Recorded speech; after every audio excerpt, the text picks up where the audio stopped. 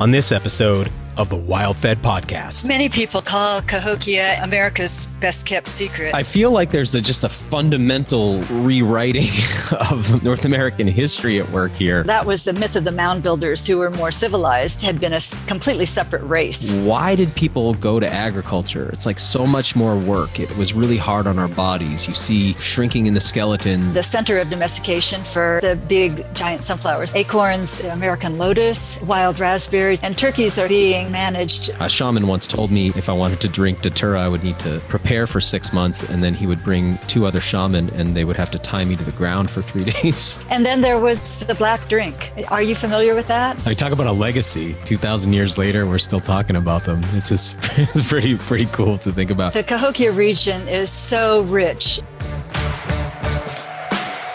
Episode 132 of the WildFed podcast, Feeding Cahokia, Diet of the Mound Builders with Gayle Fritz, is brought to you by Surthrival. Right now at surthrival.com, all elk antler products are 20% off with the coupon code STRONG20. These extracts are made with the freshly harvested velvet antler of free-ranging American elk and are one of the world's richest sources of growth factors. Humanely harvested in slaughter-free facilities, Surthrival's elk antler products are made using the same method developed and studied in Soviet-era Russia and used for their elite athletics and military programs. Known for encouraging anabolism, oxygen utilization, enhancing growth and recovery, repairing tissue damage, and stimulating immunity, elk antler is one of the natural world's most unique nutritional supplements. Head over to surthrival.com where you'll find an incredible product lineup. Supplements like immune-fortifying colostrum and medicinal mushrooms, testosterone-boosting pine pollen extracts, and naturally derived vitamin D3 with K2. Again, the coupon code STRONG20 gets you 20% off elk antler products until May 22nd. Surthrival. Why just survive when you could thrive? Right now, I'm wearing my new WildFed hoodie. We really took our time choosing these hoodie blanks before we had them printed. They've got a charcoal body and an olive green hood and sleeves, and they've got our Food is All Around You logo on the front with a really cool foraging basket, fishing rod, and suppressed rifle on the back with the text Hunt, Forage, Fish. These are super soft and comfortable, look great, and work well in the field or in town. I really love the thickness too. They're fairly light and perfect for the spring days and summer nights ahead. Right now, they're 10% off with the coupon code HFF10 at wild-fed.com. Show your love for WildFed and the wild food lifestyle. Head over to wild-fed.com and use the coupon code HFF10, that's shorthand for Hunt, Forage, Fish 10, for 10% off your new favorite hoodie. I'm Daniel Vitalis, and you're listening to the WildFed podcast, a show about reconnecting with nature through hunting, fishing, foraging, and food. WildFed. Food is all around you. If you've been listening in lately, you've no doubt heard me and a few of my guests mention Cahokia, an ancient North American city near present-day St. Louis that at its peak habitation may have been home to some 14 to 18,000 people. The largest and believed to be the most influential city of the Mississippian culture, it was first inhabited around 1050 CE and eventually disbanded around 1350, something like 142 years before the arrival of Christopher Columbus in the so-called New World. While the folks who lived there still hunted and gathered, we now know they relied heavily on a suite of domesticated or semi-domesticated crops. And no, I'm not talking about maize, but rather a handful of species that have come to be known as the Eastern Agricultural Complex. This is significant because unlike maize, which was domesticated in Mesoamerica, present-day Mexico, these plants are native to North America. Our knowledge of this fundamentally rewrites our understanding of North American history and reframes our understanding of the lifeway of the people that inhabited that region. And that brings me to today's guest, Gayle Fritz, PhD. She's a paleoethnobotanist who worked out of Washington University in St. Louis and a world expert on ancient crops. Gayle ran the paleoethnobotany lab at Washington University under the auspices of the anthropology department and is the author of the book Feeding Cahokia, Early Agriculture in the North American Heartland. If you find these topics as fascinating as I do, you'll want a copy for your personal library. Now retired, Gayle was kind enough to come on the show to discuss her book, her findings, and her impressions about what the diet of the Cahokian people might have been like. She's also passionate about the role some of these once domesticated crops could play in our modern food systems if we were to de-extinct them, a very interesting concept to ponder. I've noticed a trend, and you probably have too, wherever we look in the world, we seem to find that the people who lived there in the ancient past were far more advanced and capable than we once believed. And I don't see this trend diminishing anytime soon. Thanks to folks like Gayle Fritz, we're finally getting an unbiased look at the evidence. Gayle Fritz, welcome to the show. Thank you. It's a pleasure to be here. Your book, Feeding Cahokia, Early Agriculture in the North American Heartland, has just been fascinating to me. And it's funny, just before we started recording, I was on an airplane going to Boston the other day reading your book, and turns out one of your colleagues saw me reading the book on the plane. Yeah. This is such a small world, that's huge coincidence. Yeah. Well, as I had been telling you, a lot of my guests have been bringing your book up lately as well. And I guess I want to just start real quickly, give a brief overview, and then I'd like to talk a little bit more about kind of how you came to this work. But briefly, can you tell us what is Cahokia, and give us a brief overview of this idea that there was a whole domestication complex, an agricultural complex that was taking place here in North America that, somehow I just never really knew that. I feel like a pretty educated layperson, as a non-academic, I read a lot about this topic, and it was like, why is this so new to me? Why haven't I heard about this? Many people call Cahokia and other Mississippian mound centers America's best kept secret, because it's something that school children and educated adults can live here most of their lives without ever visiting or hearing about. So Cahokia was the largest site north of Mesoamerica, occupied at its height between about 1,000 and 1,350 of the Common Era. And there were tens of thousands of people that lived. It's located in Western Illinois, right across the Mississippi River from the city of St. Louis. And Greater Cahokia, as we talk about it, extended across the river, extended to what is now East St. Louis. There was a big mound center there, and then St. Louis City itself had a major contemporaneous mound center. And all these people knew each other and were working together, except possibly when they were at odds with each other. And we don't know the details about that, because it was between, as I said, 1,000 and 13 or 1400 CE. But there were hundreds of mounds that were built in this greater St. Louis and Metro East, also known as Greater Cahokia or Greater American Bottom region, and all kinds of other sites, ritual centers and towns and farmsteads and small villages, and surrounded by this vast expanse of agricultural land. It's still prime agricultural territory. Today they grow mostly corn and wheat, and it's a horseradish capital of the United States. And the town I live in, Collinsville, Illinois, which is also the municipality that Cahokia Mound State Historic Site is located in, has an annual horseradish festival with a horseradish queen and music and that kind of thing. But it's very, very rich farmland. Today it's mostly big monocultural fields of corn, lesser amounts of soybeans and wheat, and every once in a while there will be a big sunflower field, which is exciting when I see it. I think the last one was only a couple of years ago, so hopefully they'll plant more sunflowers this year or soon. But you also asked about the other crops, the native crops. Corn, of course, was domesticated in Mesoamerica and became the preeminent, the primary staple across North America and much of Mesoamerica and Central America and South America.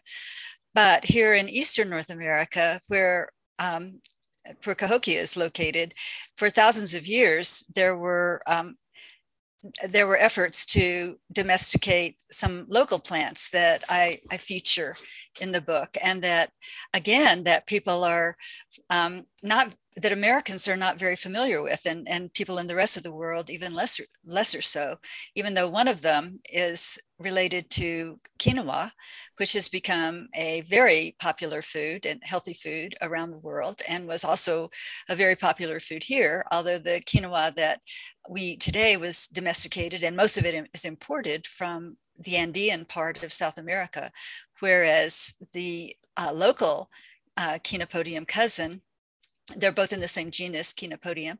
The local Chenopodium was already here, growing as a crop that we would, or as a plant that we would probably consider weedy, but after domestication would have been highly productive and grown probably similarly to the way quinoa is grown in Peru and Ecuador or in Bolivia today. I feel like there's just a fundamental rewriting of North American history at work here. And, well, let me actually back up here. I want to start, Gayle, with just asking about how you came to this, because you're by profession a paleobotanist, I believe. Could you tell us, like, what is that? How did you come to that? And how did you arrive at, studying this domestication complex in Cahokia? You're a highly published scientist, obviously. I saw quite a few articles that you've published. What was the journey that led to this and paleobotany in general for you? Well, it goes back to my childhood. My father was a naturalist and a bird watcher and a conservationist. And we spent a lot of time out in the woods, and we learned to identify many, many plants and animals. And I loved being out there in nature. And what everyone thought, my father and some of the Audubon Society colleagues and scientists that he worked with always said, oh, she's going to be a botanist. But I wasn't really interested only in the plant science. I was interested in how the plants and people related to each other, how or what we would call ethnobotany. And then when I got into college and took my undergraduate major was classical archaeology. And when I discovered that you can actually get paid to dig outside and to learn all about the ancient cultures and everything about their life, including the foods that they ate, including the plants that they grew and ate, I thought, wow, this is for me. So I ended up in North American archaeology. And within North American archaeology, I gravitated toward the analysis of the archaeological plant remains.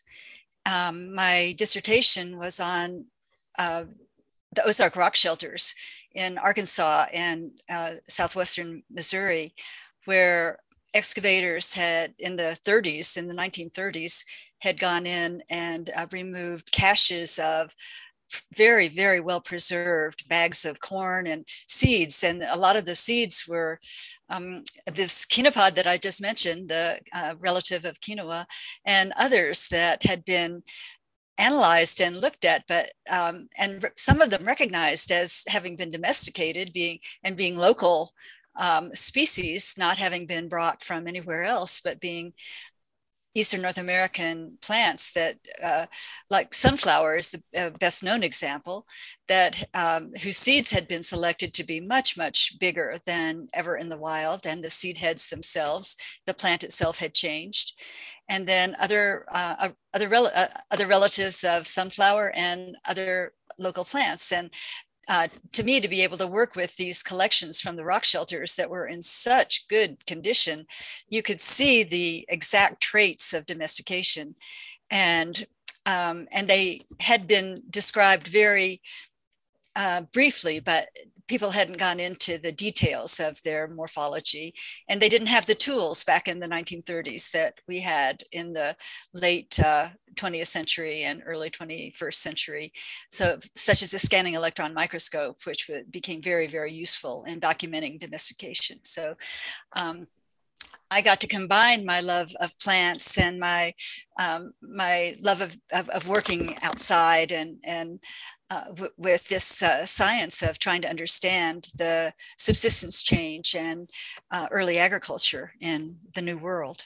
Yeah, I guess, one of the things that occurs to me when I was a child growing up, the picture of North America, North American history pre-colonization was just so different than what we understand it to be today. And I'm thinking back, it must have been sometime in the last 2 decades. I remember a book being published called 1491, I think. And that was when I first realized just how significant the population of North America was when Europeans first got here. And I remember that was like, maybe that was like an assemblage of a lot of the new archaeology and anthropology. And it was sort of like saying, hey, we need to readdress how we see this. Then sometime after that, I started to really hear about the Mississippian mound builders. And I started to understand that because at that time I understood that South America, Peru in particular, and then Mesoamerica had been domestication centers and civilizations. But it was like a slow trickle understanding that this took place in North America.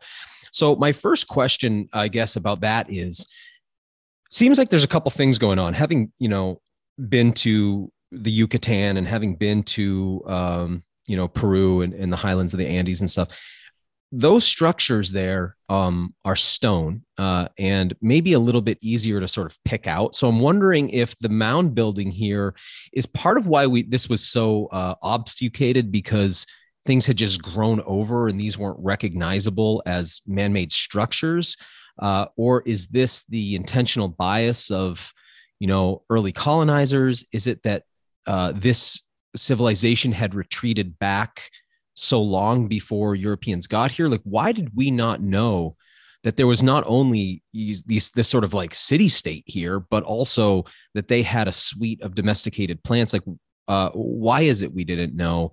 And to what degree is this recognized today by academics? Like, is this pretty well established in academia and just not made it out to popular culture? Or is it still something that many folks in academia don't realize? About the mounds, there was a definite racist bias. The American colonists and before them, the Spanish and French invaders had they definitely they had their sights on the land and felt like it was theirs by divine right, and that they could just take it over. And there was a dehumanizing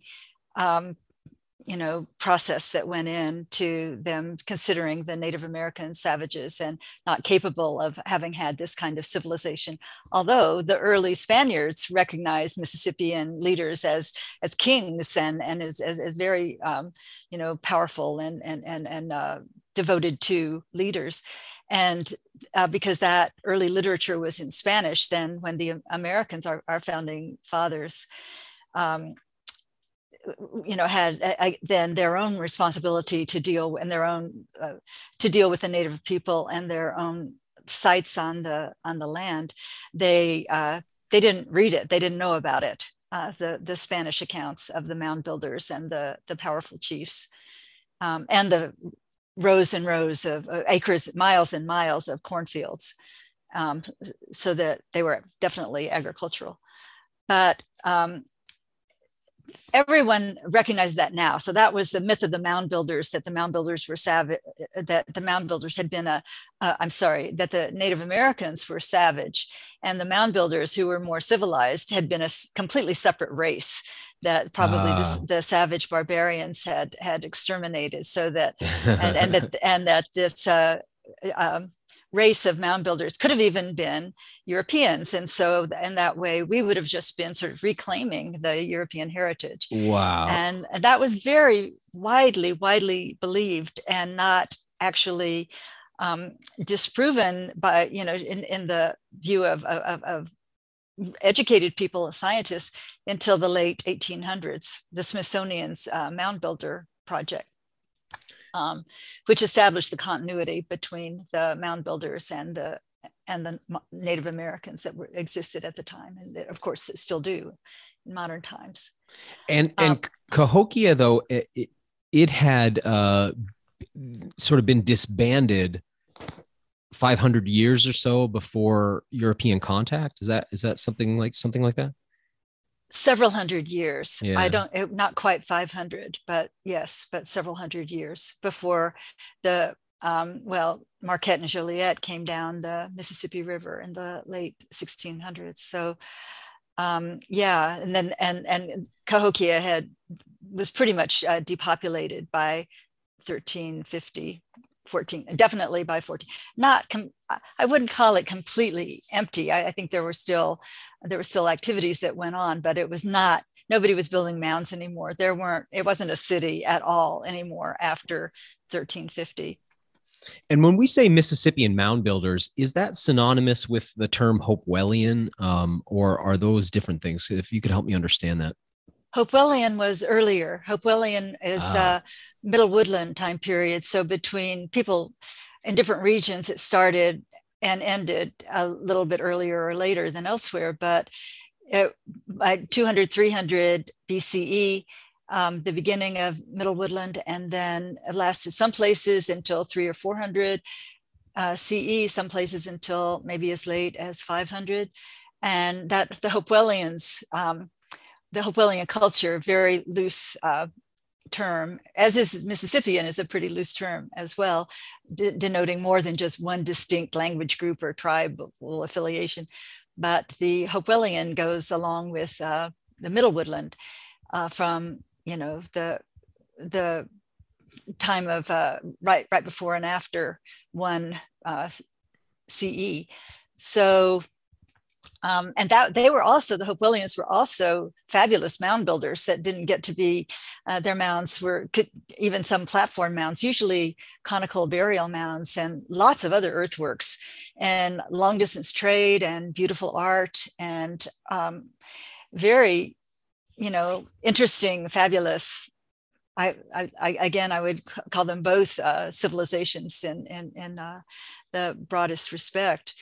But Mississippian started right around 1000. And so again, in some places, and some archaeologists would start Mississippian at 800 or 900. Certainly, there were developments that were starting to look somewhat Mississippian, but then the climax was like 1000, 1050 to, at Cahokia till 1350 or so, and then elsewhere in the Southeast until European contact. It's so incredible to me that this is happening here. I mean, it actually makes more sense than what I, believed growing up, but it is sort of revolutionizing my perspective.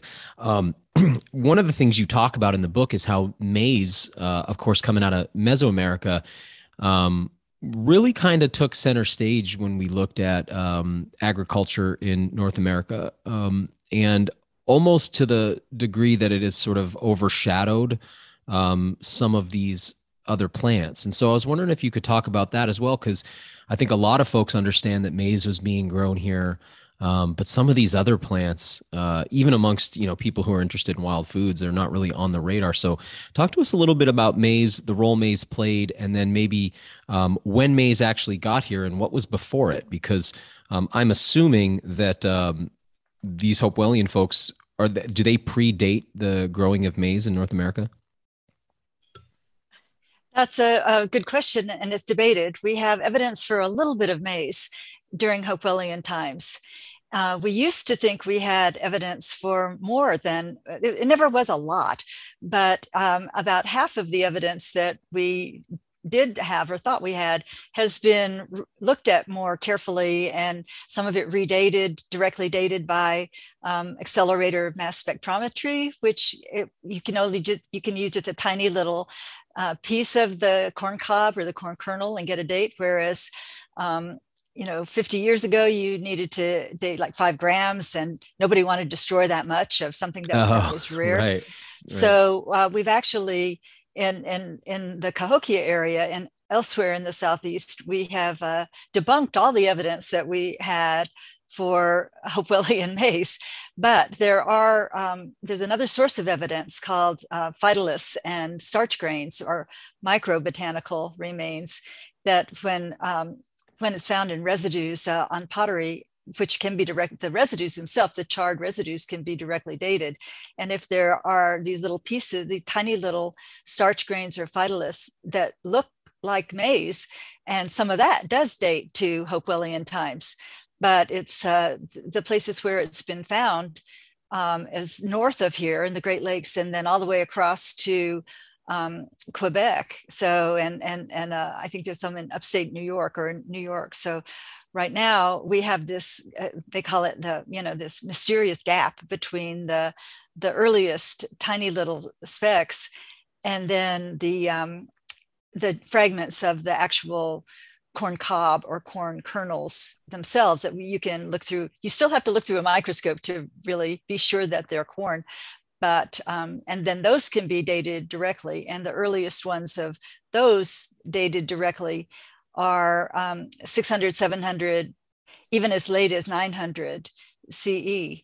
So even if the Hopewellians were getting some maize, maize was a very well-developed crop in the Southwest by that time, even in Colorado and Utah, places that are at about the same latitude as we are here. So it could, if it, some day length issues had been bred out of it, or, and I think it could have been grown. It could have survived here. But people probably had seen it every once in a while, but they certainly weren't growing very much of it or eating very much of it. And I think the vast majority of people until 800 or 900 AD CE in Eastern North America were unfamiliar with maize. Is it possible that it had been traded north and that it wasn't actually grown, those earliest phytoliths, or do you think that those would have come from some limited growing of it? Good questions. I really don't. It could have been traded, and some of it probably was traded and eaten without being grown locally. But as you have alluded to, they were growing other crops. The native Eastern agricultural complex was very adeptly being practiced across the Midwest riverine area. And I just believe that those farmers would have tried growing it themselves. Right. Yeah, of course.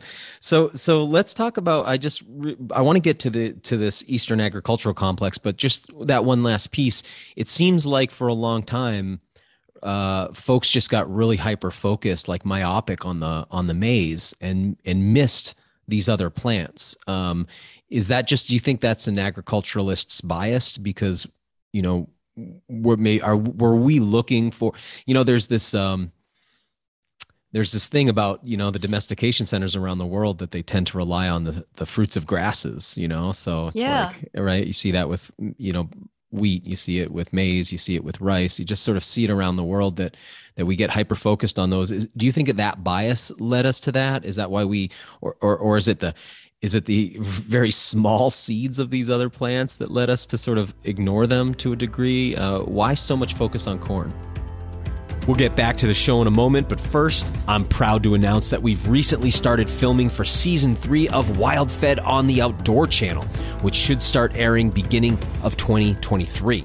But until then, Season 2 of WildFed is now on the air. From the 17-year periodical cicadas of Brood 10 to giant Atlantic bluefin tuna to the bison of Standing Rock's Great Plains, Season 2 of WildFed is filled with unique hunts, forages, and incredible wild harvested meals, and no shortage of adventure. Watch Monday nights at 7:30 p.m. Eastern and again at 10:30 p.m. on Outdoor Channel. Hey, if you don't have cable, you can still watch the show live as it airs on friendlytv.com. That's spelled friendly without vowels, FRNDLY TV.com. You can get a free trial subscription if you want to watch Season 2, and after that, it's just $6.99 per month. Here at WildFed, we're so proud to have a second season on the air, and we really hope you'll tune in either on Outdoor Channel or friendlytv.com. Now, back to the show. I think it's very much a combination of those two factors that you've just brought up. It's hard to accept as a good food, an important food, a tasty food, something that you're only familiar with as a sidewalk weed.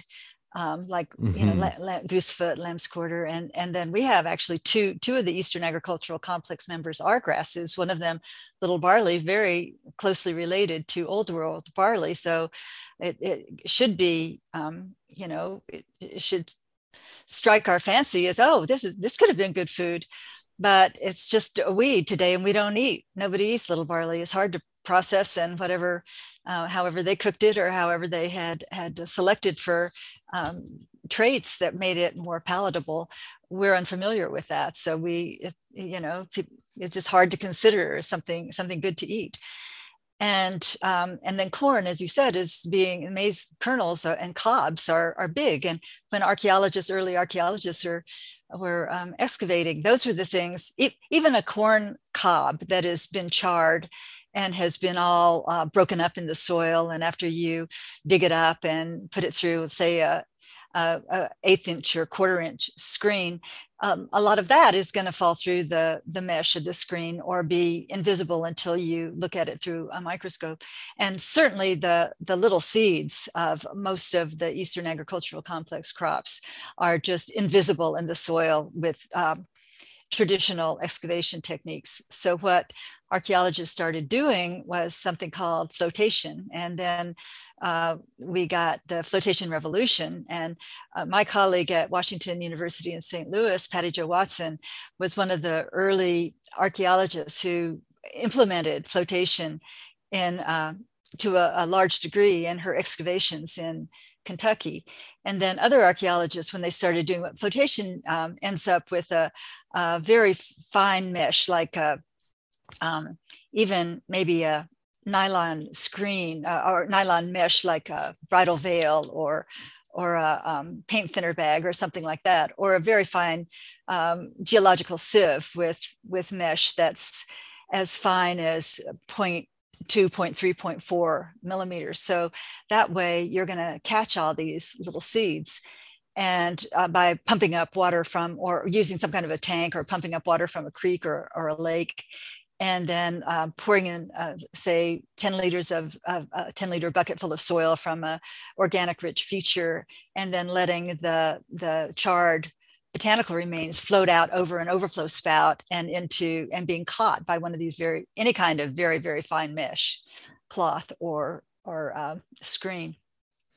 So when archaeologists started doing a lot of flotation at these sites in Cahokia, around Cahokia, in the American Bottom area where I am, and other parts of Eastern North America, guess what was floating out?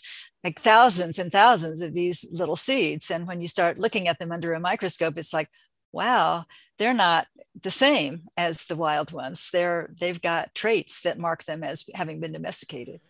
So that's where this gets really exciting. It's not just the presence of these seeds in their wild form, but it's their seeds in a form that's changed from what we see, in the wild species, right? So those are so strong indicators that these had been changed through selective breeding, I guess. And it's like, wow, that really kind of changes the whole narrative.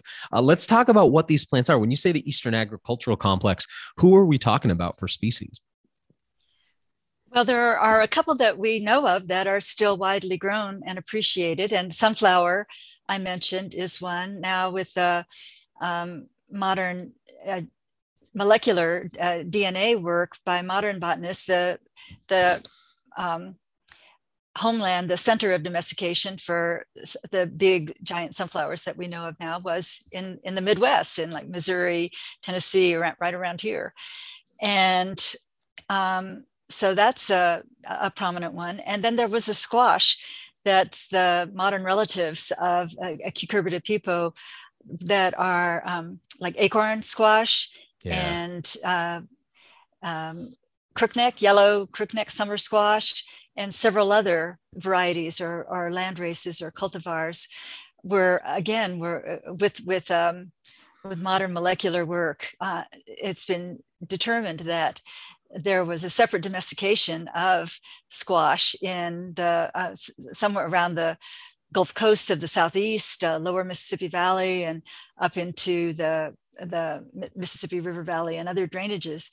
And so, although back then, they would have probably been just very small, fruited, gourdy looking squashes, but still, even the wild relatives of them that are out there today are useful. The seed, even though the flesh is very bitter and the fruit or gourd is very small, they have the seeds can be parched and they're edible and they're nutritious. So they would have been a source of food. And the hard shells, even though they're thinner than we might like for a sturdy bowl or rattle, they still would have been useful for all kinds of purposes, for fishnet floats, for rattles, for containers, carrying around small things that are valuable. And then also, as I said, for food. And the flowers would have been edible, just like right, eat like we do today. Yeah, if I wanted to just comment on the container thing, because from my experience, limited experience, but doing what gets called primitive skills or sort of experimental archaeology, I guess. Yeah. One thing you realize is like, wait a second, I've grown up in this incredibly container rich environment. In fact, we're container saturated. So, you even when you're out in a rural environment there, you look on the side of the road and there's just discarded plastic containers, glass containers, bottle pits. We're just drowning in containers, trying to figure out what to do with all these containers. So, maybe the average person doesn't think about how difficult it would be to have a watertight container or just any kind of container in the ancient past. And so when you have like a bottle gourd, it's like, what a useful plant that it is basically a bottle, botanical bottle that can be preserved and used to carry liquids or to carry dried goods or whatever it is. Like you said, use as flotation device for nets. I think it's easy for modern people to underappreciate how valuable and important containers are when you're actually living on the landscape. Absolutely. And you bring up bottle gourd. That's one that it's sometimes I like to include that in the Eastern agricultural complex, but it's because it definitely was a crop that was grown even way before Hopewellian times, back into the Archaic. But it's not actually native to Eastern North America. It's native to Africa and floated across, and continues probably to this day at times to float across the Atlantic Ocean to the east coast of Florida and Central America and South America. And we've got it dated to 10,000 years ago in several different parts of the Americas. And we think that people picked it up from the beaches and and traveled with it and grew the seeds. It's easy to grow, both the cucurbita, the squash seeds, and the bottle gourd seeds.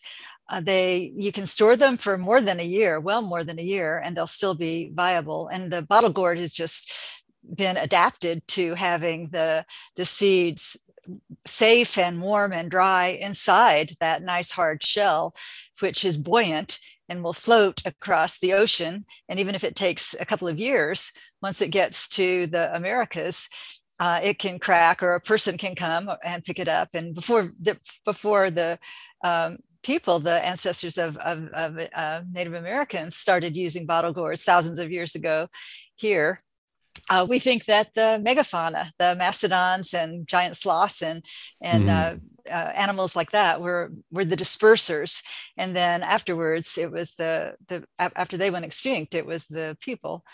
And so bottle gourd was definitely important, and bottle gourd was used by even hunter-gatherer societies that were not necessarily on their way to farming, or it didn't trigger a Neolithic revolution or anything like that, even though they were experimenting with other plants and spreading these very, very useful container crops all over the New World. It's just such a marvelous story, because you would imagine, or at least I would imagine, Africa and North America to be just I guess we have this conversation all the time whether a plant is native or non-native.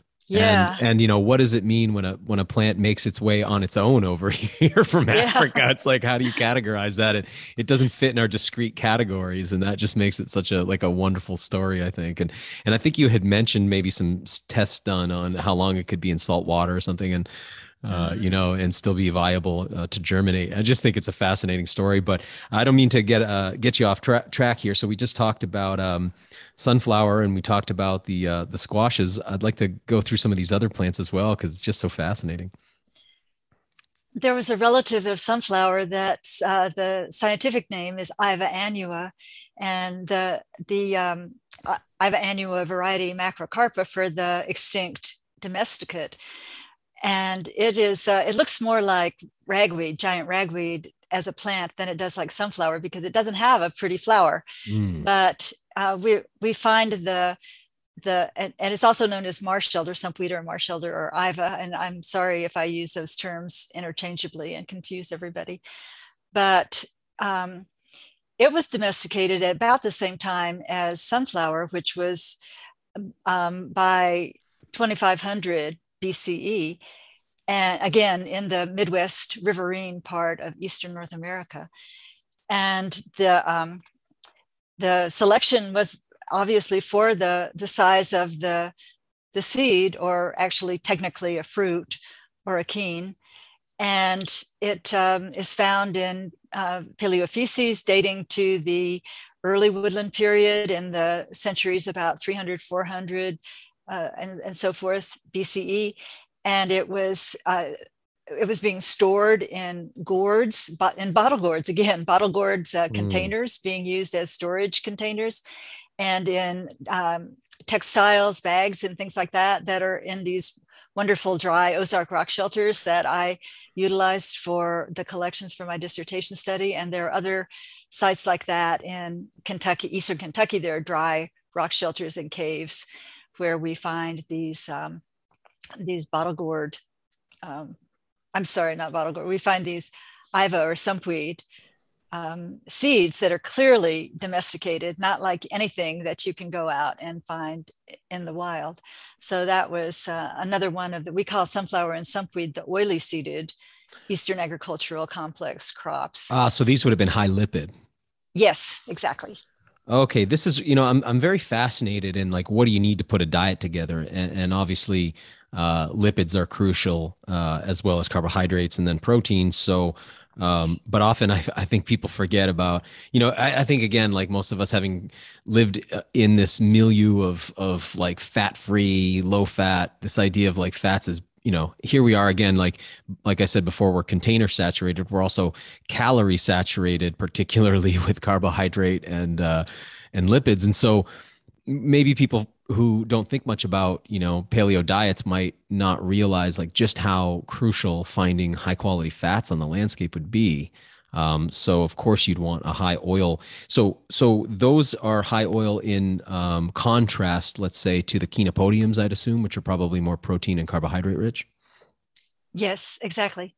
So have I said enough about chenopodium and quinoa yet? Well, I think we should hit on that real quick, because my question, one question I have about that. So you kind of mentioned, and this is sort of a through line in the book, that today most of us are familiar with quinoa, and this is a related plant. And of course, that's one of the really fascinating things to me about the Peruvian culture, that, it had utilized something, you hear in the nutrition world, they'll kind of call it a pseudo grain, it looks like a grain, kind of acts like a grain, but it's not actually a grain, because not a grass. Right. But I was wondering, when I'm outside and I see lamb's quarter, is this a related species, or is this the species that they have they had cultivated? Most of the wild and weedy chenopodium that you're going to run into today, and mostly what people call lamb's quarter that's in their gardens, and that some people are even growing in their gardens now because the greens are so good. Mostly that is an old world species, Chenopodium album. Yep. But there were native species that look very, very much like Chenopodium album. And in fact, it's it's difficult to key them out using most of the botanical keys in the floras of the various regions and states. It's and Yeah, I think there's, again, you talked about what is native, what is not native. It gets to be very tricky with the Chenopodium swarm that is, and some of these others. But there was there were others that were wild or weedy that were not domesticated, but the one that was domesticated is known as Chenopodium berlandieri. Sometimes that's called net seed chenopodium or things like that, because the fruits have a very net-like reticulation on the pericarp or fruit coat, and the very small seeds.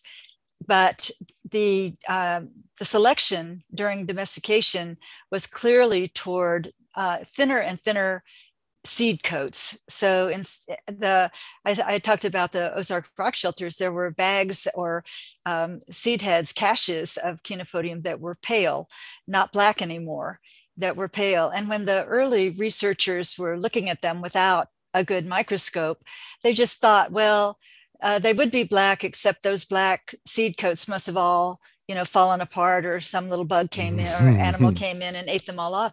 And then it wasn't until we started looking at them carefully under a microscope that we said, look, these have you can get the inflorescence, the stem with a fruiting stem with all of the dried up flowering parts and bracts and chaff and everything. And you can tease one of the little fruit, one of the little flower parts all the way with its bracts off. And then you can open it up and there is the whole fruit with the pericarp. Nothing is missing. It's perfectly preserved. It's all there, but it's pale. It's not black anymore because the seed coat has been selected for thinness. Which makes it easier to process into a edible food, I assume? Yes. On page 48 and 49 of your book, there are plates in there. I think figure 4.1, 4.2. I wish I could just beam these into the heads of the listeners here. They got to get your book. One is of a gourd that and its contents, which are these Chenopodium seeds. The other one is a twine bag.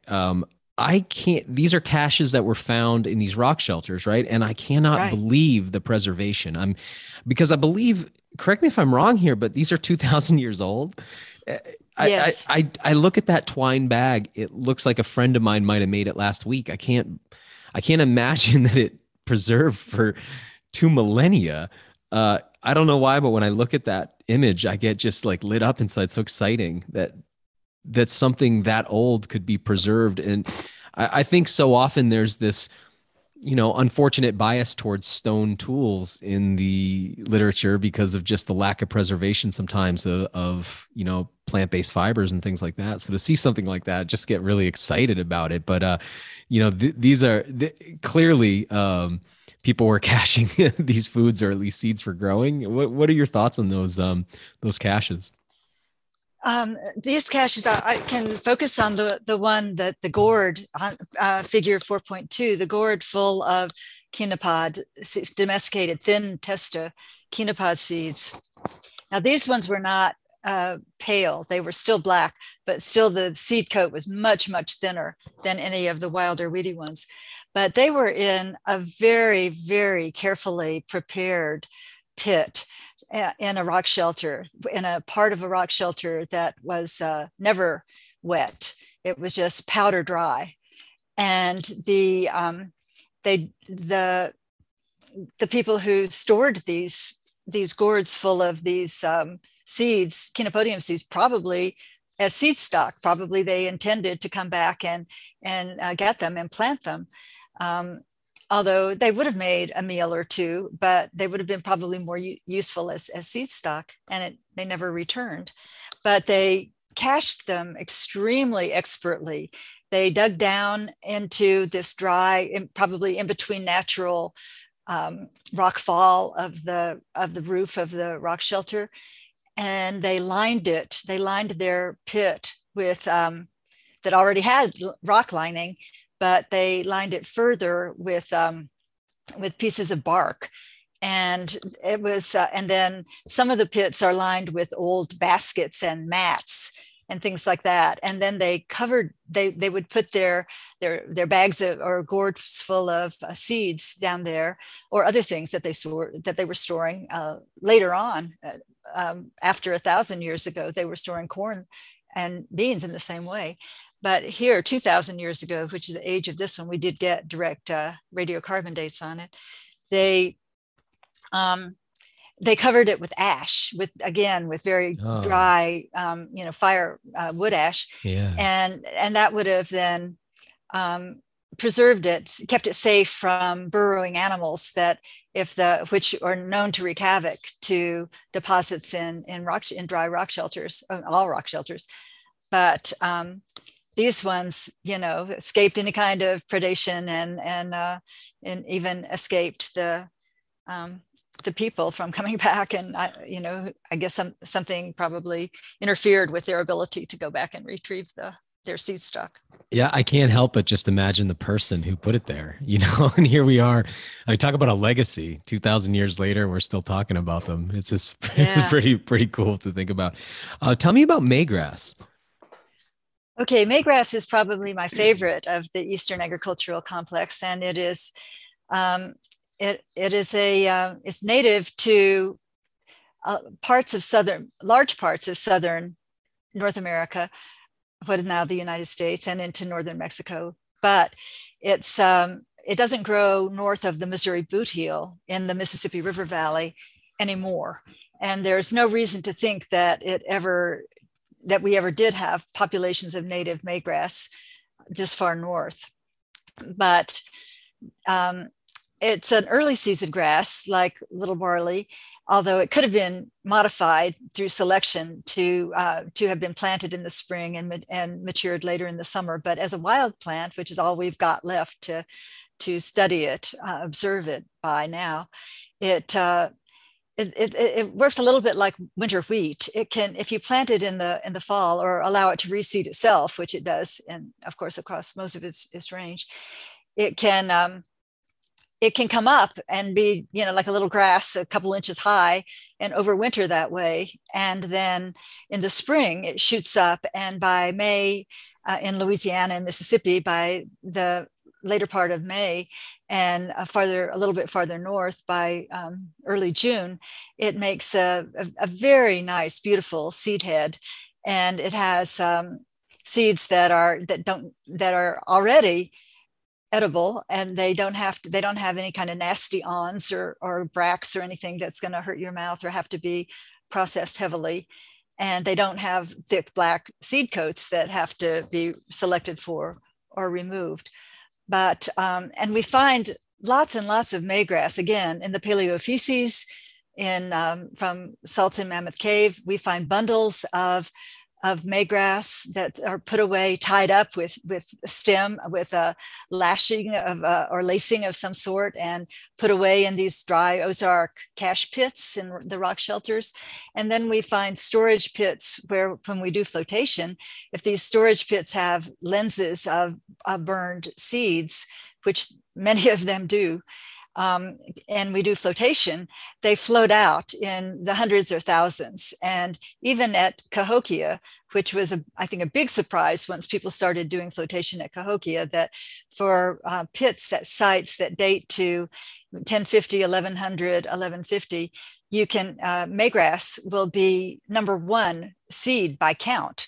You'll have more maygrass seeds than anything else, except by the time you get to 1100, 1150, you're going to start getting more corn, or maize, but only if you count both the kernel fragments and the cupule fragments. If you only count the kernels, you're going to probably get more maygrass. The cupule is what the actual kernel sits in, right? Like that little piece you see left behind on the cob when you bite off the kernel. Exactly. Yes.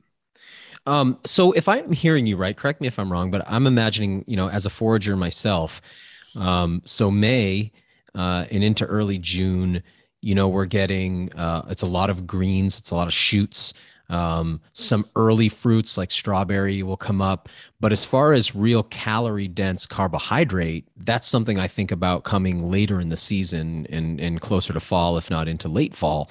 So Maygrass would have provided a dense store of calories early in the season, what would otherwise for a hunter-gatherer be a pretty lean time for those kind of complex carbohydrates, because you'd have probably exhausted a lot of your stores through the winter and into the early spring.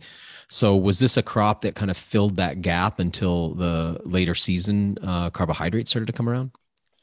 That's what we've always posited. That's what we think. And I do think that. I think you stated it absolutely perfectly.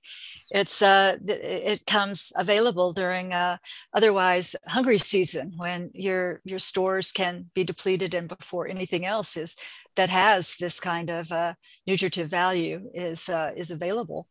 And maygrass has been tested for compositional nutritional analysis and found to be very, very high in proteins and several vitamins and minerals. It's an extremely good source of food.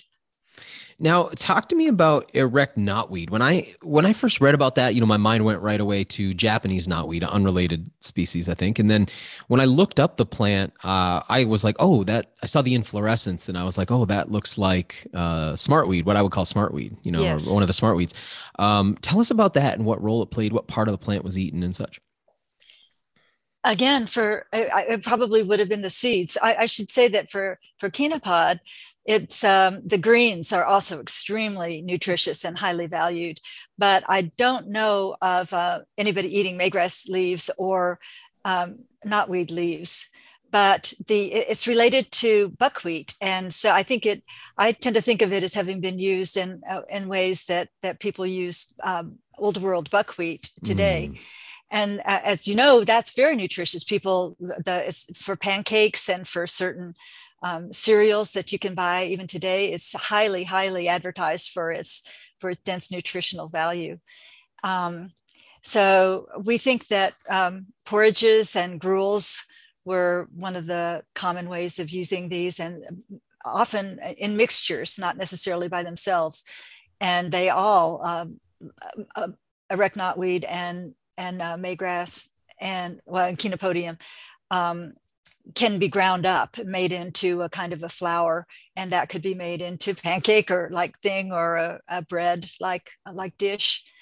So I wish in the book I tried to put in a few recipes, but I don't think I have any recipes that have knotweed in them. But yes, it would have been, and it looks very similar to the smartweed that you've observed.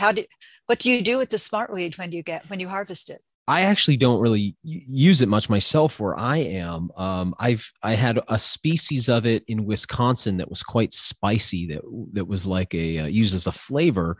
But yeah, I just recognized the plant, not as something I had really used, but yeah, just that's what it looked like to me. Yeah. So there's this question that I have for you about paleofeces.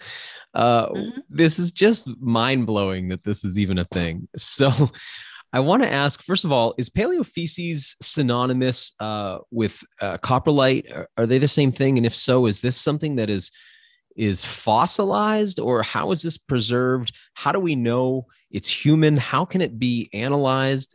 Could you help us understand, like obviously we understand that it's feces from a long time ago from people, but like, how is this studied, and what kind of data are we able to like ascertain from it? Because it's just fascinating to me that this is preserved and in some way that is useful to us. Well, it's direct evidence of human consumption. That's what we value paleofeces highly for. And yes, many people use the term coprolite and paleofeces interchangeably. Again, my colleague Patty Jo Watson, who revolutionized flotation recovery, did a lot of cave archaeology. She worked in Salt's Cave and Mammoth Cave, Kentucky, and other caves. And it turns out that especially Salt's Mammoth Cave, being the largest interjoined cave system in the world now, they believe, people went down to mine crystals and gypsum and mirabolite, probably for medicinal or ritual purposes. And they were down in the depths of these caves for a long time, and they needed to evidently establish latrine areas.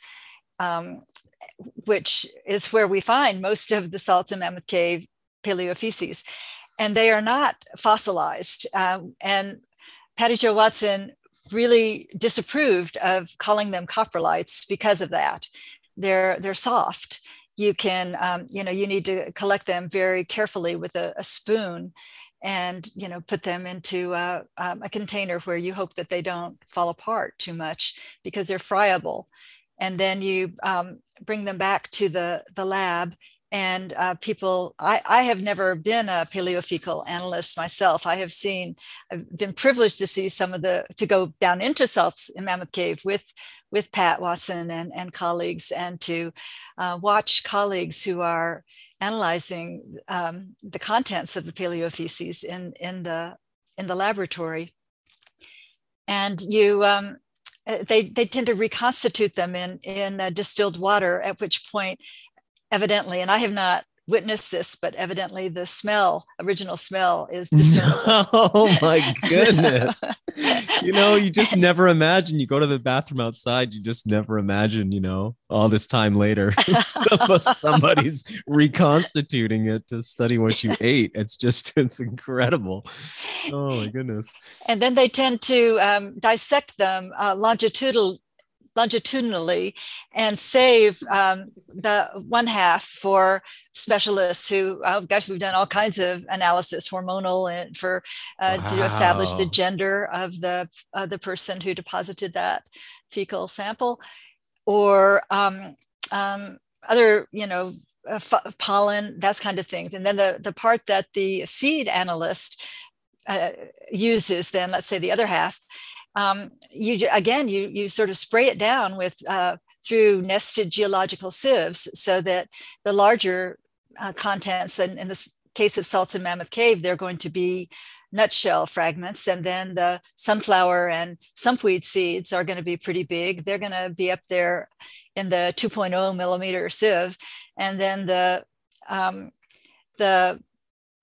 erect knotweed is going to be a little bit smaller, and then one of the smaller sieve sizes, and then the chenopodium and maygrass are going to be down in the 1.0 or 1.5 millimeter sieve sizes, and they just look beautiful. I mean, well, some of them are a little chewed up. They've been through the digestive system, but they're, and the ones that are in salts in Mammoth Cave are preserved because of the it's not powder dry like the Ozark rock shelters, but they've never been subject to inundation. They've never had rain, coming all the way through them. So they're not charred, and you can see features of them like the seed coat patterning and things like that. You can see in an unburned state, whereas most of the open sites, like everything from Cahokia, everything from the Hopewellian villages and mound centers, would not have been preserved had it not been charred. It would have just rotted away, or okay, had it not been charred.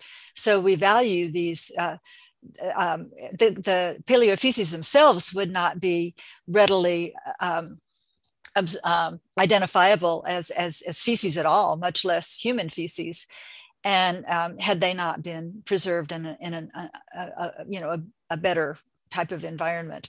Yeah, the cave is like a pretty optimal environment for, I guess you don't have strong atmospheric or temperature changes. Is that why? Exactly, yes. Wow, it's fascinating. There's one other plant I wanted to ask you about. We don't have to spend a lot of time on it, but I'm just curious about the role that tobacco played as well. I mean, obviously this was a incredibly important plant, for ritual and ceremony from, as I understand it, basically the tip of South America all the way up to, the Inuit people in the far north. Yes. where it couldn't be planted, it was traded, and yes. Obviously Europeans didn't know about the plant till they got here, and we know how that went. Still, for anybody who interacts with Native people today, it's still an incredibly important plant. So yeah, this would have been another plant that would have been. And I guess for a long time, there's not really been any question about whether this was grown. We've known for a long time that this was an important agricultural plant in North America, right? Exactly. And that's another one. It was we know that it was present here before maize was intensified. Again, it depends upon the chronology. If it was present during the probably the late early woodland, or definitely during Hopewellian times, 2,000 years ago, at the height of the Hopewell mound building culture, and then remained an extremely important ritual plant until it remains so today. And these would have been rusticas, the Nicotiana rustica. That's what it's usually identified or assumed to be, or it looks like Nicotiana rustica. Exactly. There was another species of Nicotiana that's native to, there are several other species, in fact, that are native to California, Oregon, the West Coast. And that's quadrivalvus. And that's the one that it was planted by the Plains tribes and by the Northwest Coast people. And as you said, up into the Arctic, where it was traded, or if it was possible at all to grow anything, they would grow tobacco. And they're known to have had tobacco gardens and to have grown domesticated. But that was the West Coast North American species of tobacco. Now that quadrivalvus happened to be the tobacco that was being smoked and grown by the Plains tribes, the Mandan, Hidatsa, and Arikara. And we know that during Hopewell times and later, there was some contact across the plains to the Mississippi River Valley. And there have been I have looked at some of the charred tobacco seeds and some uncharred tobacco seeds from special contexts at Cahokia and elsewhere in Eastern North America. And I have wondered whether they might be quadrivalvus rather than rustica. But I seem to be one of the few archaeologists who really holds out on that as a major possibility, because other people look at them and say, oh, they look so much like rustica. And they do, but there's a lot of overlap, morphological overlap. So I'm hoping that someday we will have ancient DNA methods at our disposal to. Okay, we're not capable of doing that just yet. We might be, but there would be a lot of baseline work that would have to be done with the populations, the modern populations, and then we would have to. And the tobacco seeds are so small, we would have to get really lucky to find preservation that includes that much of the genome to be able to distinguish between one or the other. Yeah, I didn't know about quadrivalvus. I'm interested in that. I think if I understand it today, most cigarette tobacco today is Nicotiana tabacum, exactly, which is a fairly weak, because the rusticas, having smoked them, in ceremonial settings here in North America and in South America, packs a punch. I mean, that's very strong. Yeah. So I'd be curious if the quadrivalvus is also very strong, because I think if the average cigarette smoker today were to smoke a cigarette of rustica, they might have to sit down for a minute. I've been told that quadrivalvus is not as strong as rustica. Interesting. Yeah, that's really fascinating. Okay, so I'm curious about what this. I guess when we look around the world, a lot of times where we see domestication centers, it's not just flora, but also fauna. Yes. But I'm assuming the folks here would have had just the domesticated dog, as opposed to sort of livestock. So I'm curious, this seems like a little bit different than what we often think about when we think about, sedentary farming people or something. So could you kind of help us understand, first of all, dietarily, these folks were still hunting? I think in one place you mentioned faunal assemblages that were largely deer and interestingly trumpeter swan. I guess what's the question? It's like, what was the rest of the diet outside of these plants we're talking about? And also after that, I'd like to, maybe we could get into a little bit about how we think they might have been growing them, in contrast to sort of what we think of today, or maybe in contrast to how maize gets grown. So, but first, how significant a portion did this suite of plants we've been talking about play in the diet, and what else was eaten? Well, focusing in on Cahokia, again, the Cahokia region is so rich in not just the highly prime agricultural soils, but in the wild plants and animals. And just to mention the important animals, and which would have been, the hunting would have been done primarily by the men, and the farming and the gathering of the wild plants would have been done primarily by the women. But the white-tailed deer, we think, was of course prevalent all over over much of Eastern North America, but possibly hard to come by around Cahokia, when there were, tens of thousands of people working or living and working in this region. We think that it looks like the deer populations were somewhat thinned out or depleted. But there certainly would have been lots of other mammals, the raccoons, the possums, and then the other small rodent types of and small mammals. There would have been all the fish, and we can see that they were eating just copious amounts of fish, large fish and small fish. And there would have been the birds, for one thing, the turkeys, and turkeys are still being looked at as possibly having been managed, maybe not domesticated the way that they were in the Southwest, but possibly selected as young ones and brought in and tamed and penned or things like that. Although the evidence for that is very weak, but people are looking at it and trying to determine whether or not we might have overlooked that kind of evidence for penning or even somewhat domesticating the local turkeys. And then the migratory waterfowl. We're on the Mississippi Flyway here, and there are things like swans you mentioned, and then lots of geese and ducks. And some of them live here year round, but there are huge flocks of them that migrate through.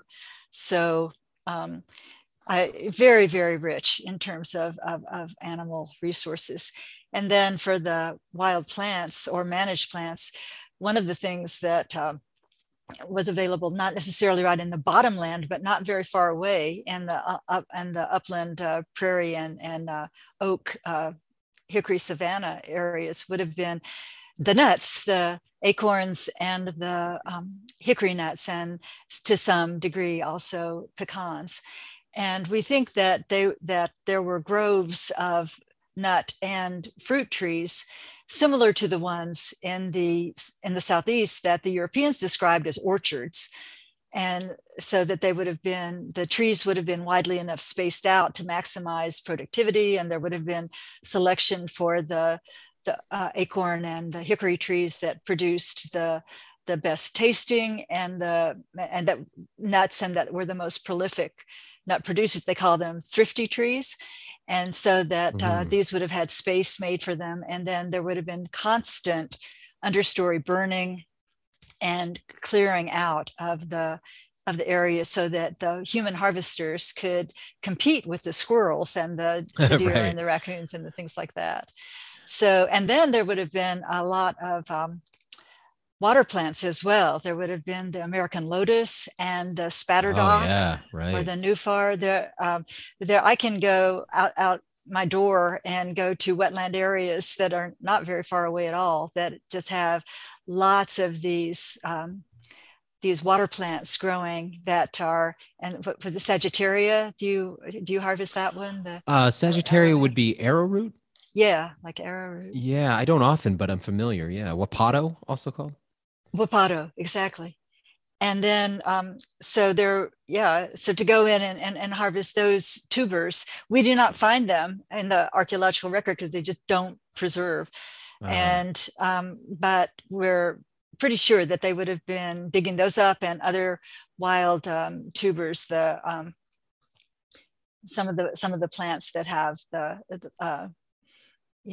edible underground plant parts that would have been harvested. And then the fruits, you mentioned the strawberries, mulberries, wild raspberries, and grapes. Grapes would have certainly, and persimmon. Persimmon was a really big one. And I think, again, that would have been one that they would have been growing in their courtyard areas or at the edges of the settlements. Would they have had pawpaw up there as well? Yes. Oh man, it sounds like it just sounds like good living, It's like, gosh, can I get a time machine?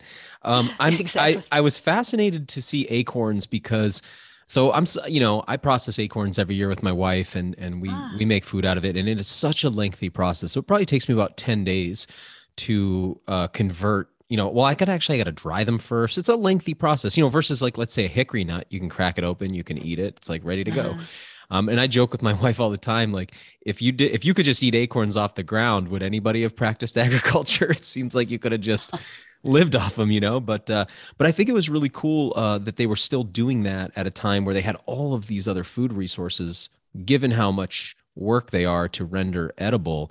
And I would just be so curious to see how they did that on a scale large enough to be, worth it, because man, it takes so much work. But um, what would these plantings have looked like for this Eastern agricultural complex, and would it be different from what we picture in our head when we picture modern day agriculture? Obviously it would be, but there's a chapter or a section of your book called "The Myth of Slash and Burn," and I'm wondering kind of how that plays in to our perception of what indigenous North Americans were doing versus what they might have actually been doing. Well, certainly by Cahokia's heyday after 1000 CE, there were permanently open fields. And we can see this in the pollen record that probably that started hundreds of years earlier, even before corn was intensified. So it would have been opening up more and more of the bottomland for fields to be devoted to the Eastern agricultural complex crops. And then corn came in, and then you would have needed even more fields or more intensive types of intercropping or whatever. And people used to characterize both pre-Mississippian and Mississippian farming as slash and burn, as you said. But several authors, William Doolittle, who's a cultural geography, who specializes in North American agriculture, and Jane Mount Pleasant, who is an agronomist of Tuscarora ancestry, who has practiced the Three Sisters, the Iroquois and corn, beans, and squash farming. As they have, set us straight in the last 10 or 20 years, and just, said, so farewell to the myth of slash and burn agriculture. Although I don't know that it's ever going to get out of some of the Permanently in the literature. yeah.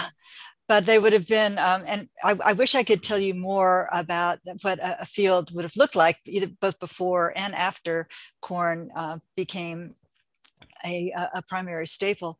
But I think that from the amounts of seeds that we get in the archaeobotanical record for early Cahokia, where we have lots of corn, we have lots and lots of all of the Eastern agricultural complex crops. I think there would have been these large permanently open fields divided up into smaller zones or subplots.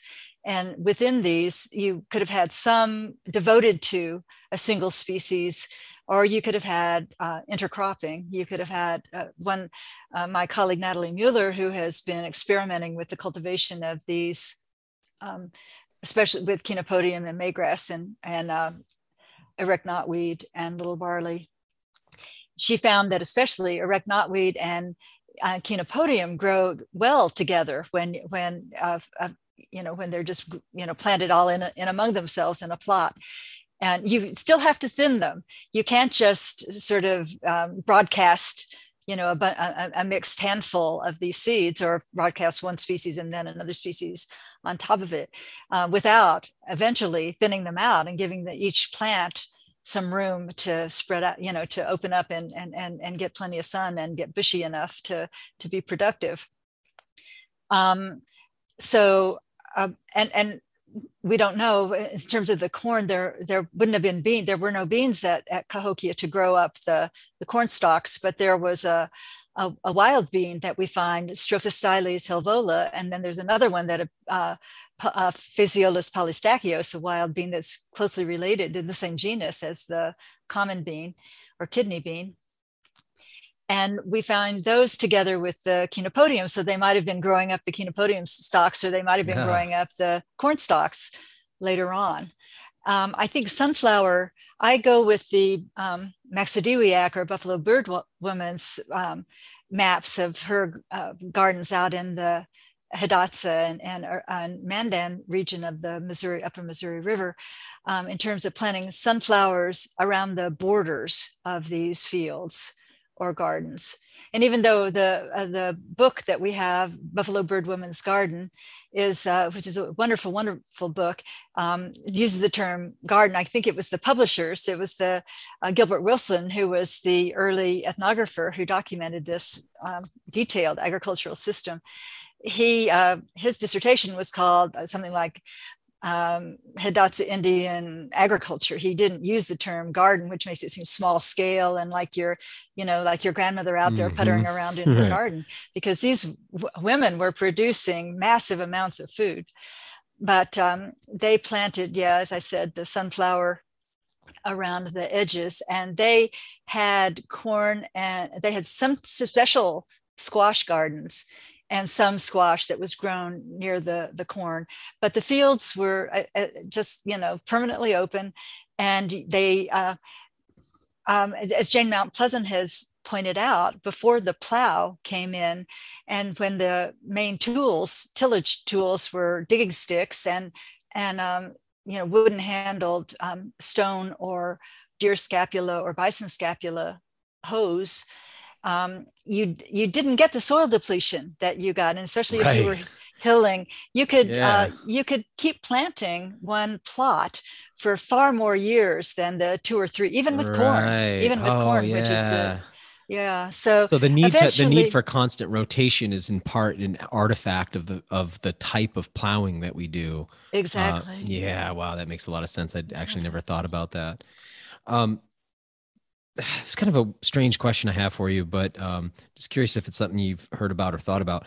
There was that time, again, probably about maybe 2 decades ago, decade and a half ago, we start hearing a lot of this kind of murmurings in the anthropology of like, why did people go to agriculture? It's like so much more work. It was really hard on our bodies. You see, shrinking in the skeletons and cavitation in the dentition and all these kind of artifacts that emerge out of the agricultural lifestyle. And it's like so much less leisure time, hierarchies emerge. Like, why did we do this? And then one of the things that I've always found fascinating was the idea, especially, with the sort of Mesopotamian domestication event, is like, well, it doesn't take you long once you have wheat to realize you can make beer. And would consistent access to alcohol be, one of the reasons that people would want to have a consistent source of these carbohydrates like that? And I always thought that was really interesting. And having been, down to South America and drinking chicha, the corn beer there, it's like, I guess there's 2 parts to this. Do you think that prior to maize being as widespread that they had an alcohol source? Do we know anything about that? And because it seems like if you're going to have a large city like that, people like to have drinks. And then do you think that the rise of maize, that could have been a factor as well? Or is that something you think is kind of like not necessarily important? Before maize, maygrass would have been a candidate for fermentation and brewing, but we don't have any evidence for that. It's just speculation that's one of the things, or maybe even the primary thing that was being done with maygrass. And even if it wasn't fermented, I think it would have been a good possibility that it was ground into a fine enough powder to just be mixed into a drink. And that the main use of a close relative of maygrass, which is canary grass, an old world phalaris, looks almost exactly the same as maygrass, but it has been domesticated and is grown primarily for poultry feed. Even in the northern plains of the United States, there are big fields of canary grass being grown for bird feed, poultry, and farm animal birds, not just parakeets and canaries. But and certainly there would have been times if it was mixed with some of the saltscape paleophyces that also have a lot of strawberry seeds, and we're thinking, well, strawberries would have been something that could have been thrown in with the maygrass seeds and could have caused made into some kind of a fermented beverage. But today there's a product that you can buy called leche de alpiste, and it's made with this canary grass, ground up powder, canary grass powder, the ground up from the seeds, and mixed into a drink, a smoothie like drink, or using a blender or something else to form this drink. And it's used for women who are trying to control blood sugar or weight, that kind of thing. So, and I don't know of any recipe from anywhere in the world where phalaris, canary grass, or any other phalaris species is actually cooked like a rice or like a tabbouleh or anything like that. Do you? No, I don't know. So that just, and I've tried to cook maygrass without great success as well. So that could have been a drink. And Eastern North America is one of the very few places in the world. In fact, there might not be another place where people have access to these kinds of grains, where at contact, where ethnographically there was an alcoholic fermented beverage tradition. There was a different beverage that was extremely important. Sorry, did you just say this is one of the few places where that didn't happen? Yes. Oh, that's fascinating. So you're saying most places when Europeans made contact, they had some kind of ethanol drink, but yes, here, not so much. Wow. Right. They were into, and I'm not ruling it out that there wasn't ever one, but a fermented beverage tradition, but they didn't have chicha, anything like chicha here, and they their beverages were teas, were medicinal teas, and just tasty tea, sumac tea, which is both medicinal and delicious, and other things like that. So it's it's very unusual. It's very exceptional. And then there was the black drink. Are you familiar with that? Yaupon. Yaupon, yes. And now there is evidence that yaupon leaves, Ilex vomitoria, were present at Cahokia. They're finding the residues in some of the special looking pottery, the beakers, the thin walled beakers. So we think they were drinking that. And yaupon, the genus and species can be grown here. People have it in their yards, and but we don't have. And the Europeans noticed yaupon being grown by the Cherokees up in the high elevations of Western North Carolina. So they could have been growing yaupon here as well, or they could have just been relying on their extensive trade partners and trade networks. Right. It's such a lovely drink. I guess for folks listening, I just want to kind of highlight that's North America's native caffeine containing plant. And very closly related to yerba mate and yes. Guayusa, which are used down in South America. So that's such a fascinating thing.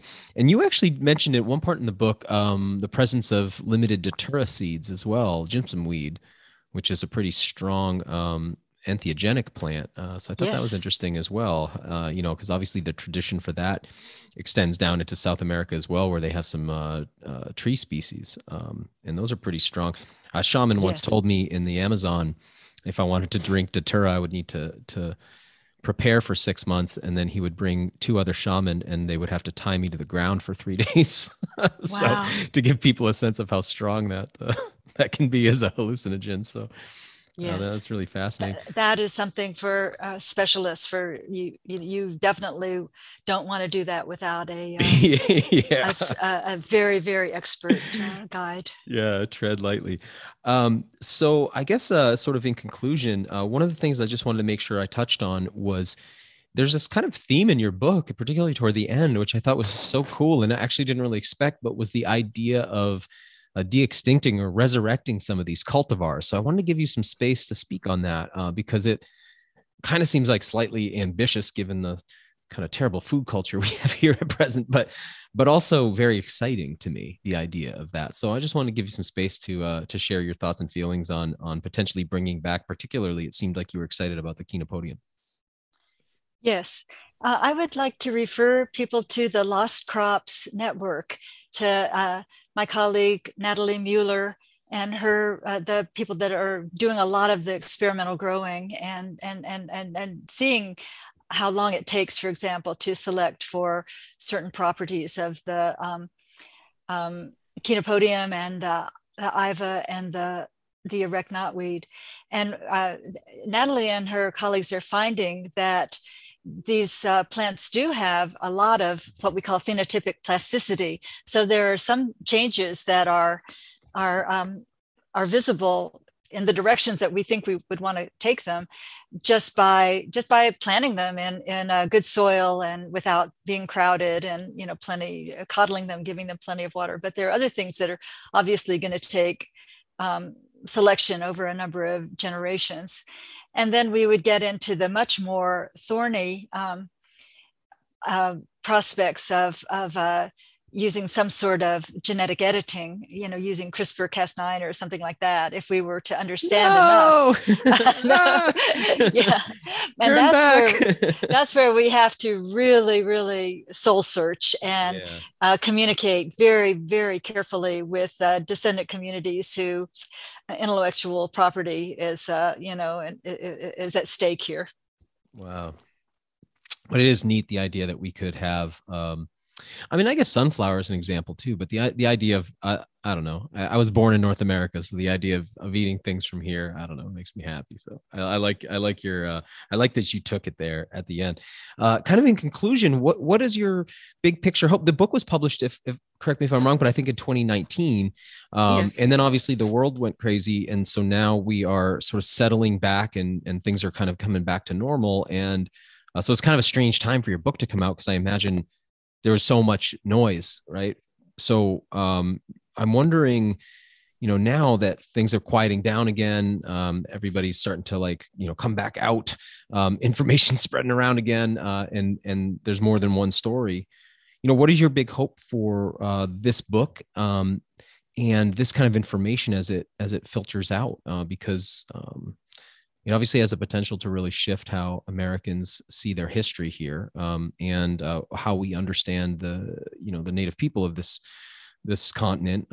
I guess it really has big implications for world history. So just kind of curious, what your big picture hope is for the legacy of this work, and what you'd like to do with it in the future too.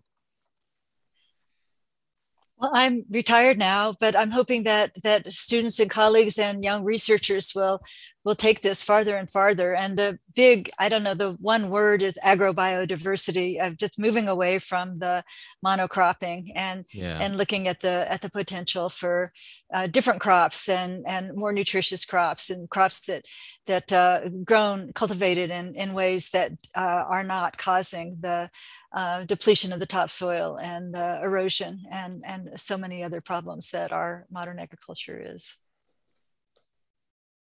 Yeah, it's been just awesome to talk to you, Gayle. This book has really shifted it's not often something comes along that really changes your paradigm about, like how you see the world itself. And this really shifted at least the way I see North America. So I just want to say thank you for such an incredible book. As I mentioned, it's been coming up a lot lately amongst colleagues of mine. So I know that it's filtering into the popular culture, at least amongst foragers and such. So, well done. And thank you for taking the time today. Thank you for coming on and explaining all this for me. I really appreciate it. Thank you very much for inviting me. Thanks for listening to the WildFed podcast. Help us grow this show by subscribing and leaving us a rating and review. It ensures better rankings and more advertiser interest, which translates directly into better shows, more awesome guests, and a constant stream of fresh new content. Have a question you'd like answered on the show, or a hunting, fishing, or foraging trip you'd like to host us on? Email us at info@wild-fed.com. If you still haven't seen season 1 of the WildFed TV show, you can go to myoutdoortv.com, grab yourself a free trial subscription, and then check out all 10 episodes. Season 2 of WildFed premieres on Outdoor Channel in early 2022. And be sure to visit our website, wild-fed.com, to check out our store for WildFed hats, stickers, and more. WildFed. Food is all around you.